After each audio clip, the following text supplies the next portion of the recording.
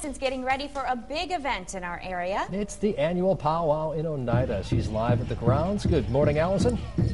Hey, good morning. We're giving you a little bit of a preview this morning as far as what will be happening this afternoon out here at the powwow grounds. 2 p.m. is the grand entry today, and noon tomorrow is the grand entry. And you notice the drummers and singers and dancers, and we're with Dennis, who has been drumming and singing for us all morning. Good morning. Good morning. How are you? Great, great. So how important is the drumming and singing to a powwow? Oh, it's very important, because if you don't have drummers and singers, then you really don't have a powwow. You know, that's how important it is.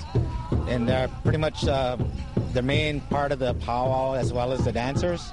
But the celebration in itself is kind of it's a history in itself. So people across the land, I should say continent, there's powwows all over, just like probably going on all weekend. So at the powwow, once it gets going, how many drummers and singers might you have? There might be about a dozen drums.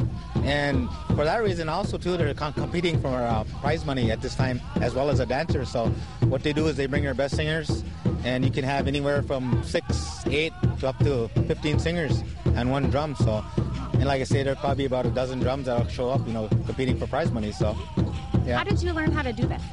I learned about oral history, and then I also picked it up over the time through records. That's kind of inspired me to get going. I was a young teenager, about 12 years old. I started learning about this, and it inspired me, so I wanted to do it. So I've been doing it ever since that time. And you're sharing it with other people now? Oh yeah, we're sharing it with our relatives, we're sharing it with our families, my kids, and then I'm sure that they'll teach their kids like that. So it's a generational thing where they'll carry it on, and hopefully that's the goal here. So. Thank you so much. Oh, yeah. Have fun this weekend. Oh, thank you very much.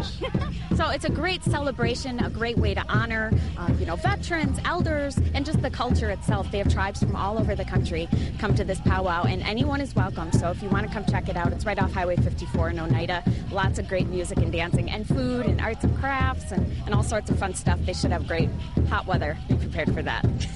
All right. Looks fun. Thanks, Allison. Sure.